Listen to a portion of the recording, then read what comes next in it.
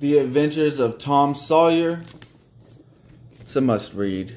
It's a must read. Not gonna break down the plot or anything, but Mark Twain is hilarious, man. You read it from the perspective of like an 11-year-old boy.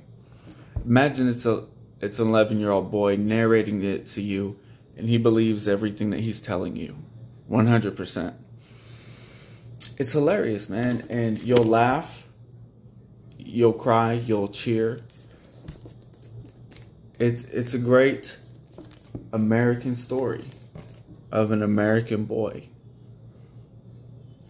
He's a troublemaker. He's a nobleman. He's a champion.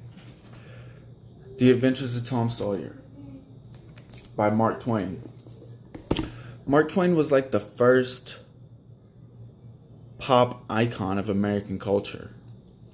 Incredibly famous. And this and Huckleberry Finn was his two best known novels. So I'm gonna do Huckleberry Finn next. And actually, they have this, The Actual and Truthful Adventures of Becky Thatcher, which was actually recently written to add on to this saga